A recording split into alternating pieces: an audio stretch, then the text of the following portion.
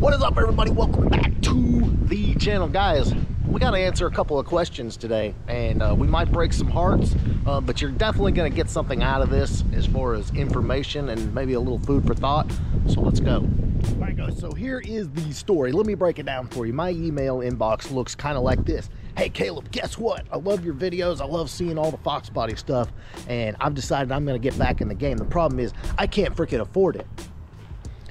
If I had $1 for every one of those emails, you guys would not believe the amount of money. I'd be on a beach and not freezing my ass off. Anyway, so that is the situation, guys. The unintended consequence of these cars going up in value is all the people that are kind of getting nostalgic, maybe getting to that place in their life where they can afford a fun toy or something like that, or maybe they're just coming back full circle and want to get back into the game. They're finding out it's not like it used to be. It's different. All right, so what I mean by different, and I don't really think I need to tell you this, is the prices have gone astronomical. They've gotten harder to find, and what's for sale many times isn't all that great.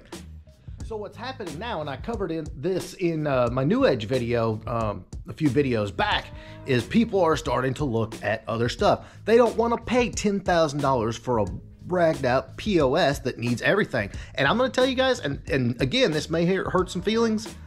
Some of these cars that are priced at between $8,000 to $15,000, that's what the market's bringing. But when you look at it, you're going to be disappointed. And I mean, like, pretty bad disappointed.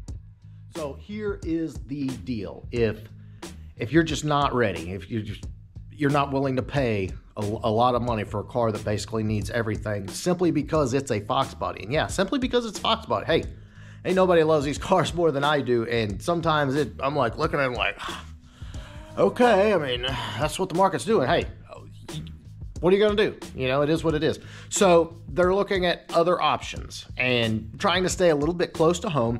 So we're talking SN95, which is 94 to 98, and New Edge, which is 99 to 04. And those cars are really popular. Let's talk about some of the benefits of those cars versus a Fox body. We'll do pros and cons. So let's talk about the pros of a SN95 and a New Edge. And bear in mind, they're very similar as far as, you know, the architecture, the braking, the engines, the transmissions, all of that. You know, the pros of a New Edge and an SN95 over a Fox body is, number one, more rigid. The chassis is more rigid, less creaks, less groans, all of that type of stuff. Number two, they had better braking systems. Even the GTs, the base GTs, had four-wheel disc brakes, whereas the Fox body had a drum disc setup. So you had better braking systems. Part of this goes into rigidity, but the cars did handle better. They were just, you know, as generations of cars get newer, they, you know, get improved. So yeah, an SN95 or a New Edge out of the box handles better than a Fox body. The interior is more spacious, more accommodating as far as things like cup holders and stereo systems, you know, like the Mach 460, Mach 1000 audio, things of those natures. And they were also more convenient. You know, they had keyless entry and things like that, where the Fox, you know, you had to do the old stick the key in and go type of deal. So there's a lot of pros when you're talking about a SN95 or a New Edge versus a Fox body. So what about the cons? What are the cons of an SN95 or a New Edge versus a Fox body? So the cons are, if you're a diehard pushrod guy, or you just want to do a pushrod, then you're basically stuck to 94 to 95. Now, granted, you can swap. Anything can be swapped, but you know, if you're a pushrod guy, 94, 95 was it.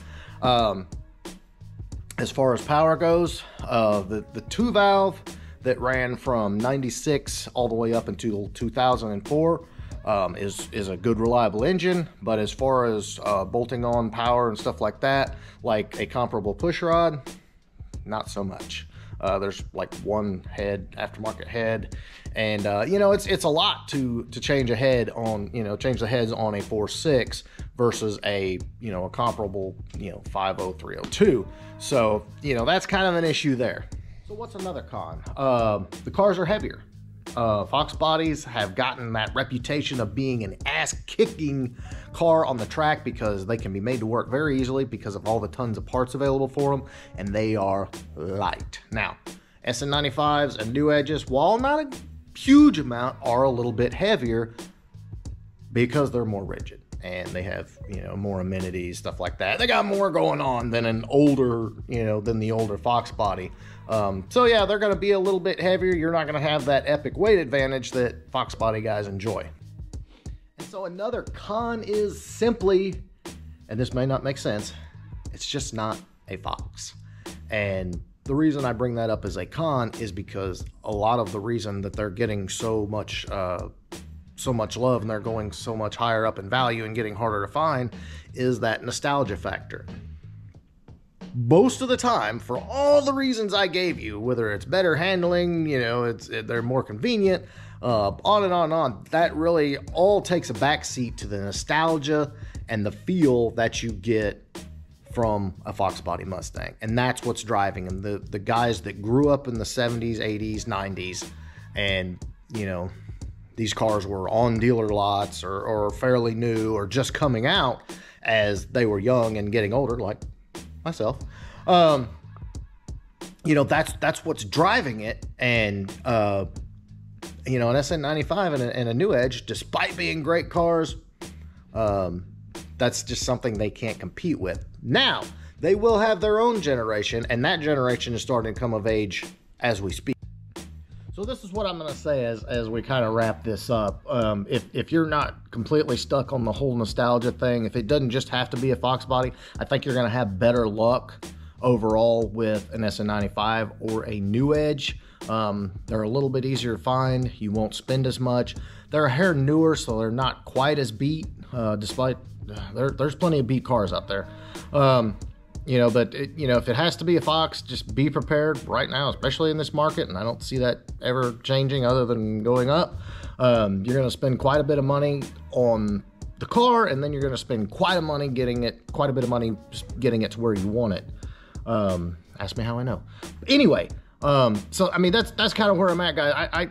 I try my best to answer these questions as best I can, but I've been getting a lot, and anytime I see a trend in the email and all of that, I try to jump on and throw this out there. The SN95s and the new edges are great cars. A lot of parts available for them, just like the Fox body.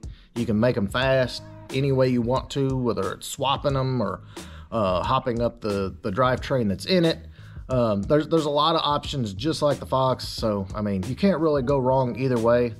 All right, guys, that's pretty much going to wrap this up. I'm not going to stand here and be totally long-winded. Again, I appreciate the emails. Make sure, guys, don't forget Ford Takeover is coming up. It will be here before you know it. So jump on my website, foxcast.com, hit the Ford Takeover tab, all the info there. Make sure you got your room, and I'll catch you on the next one.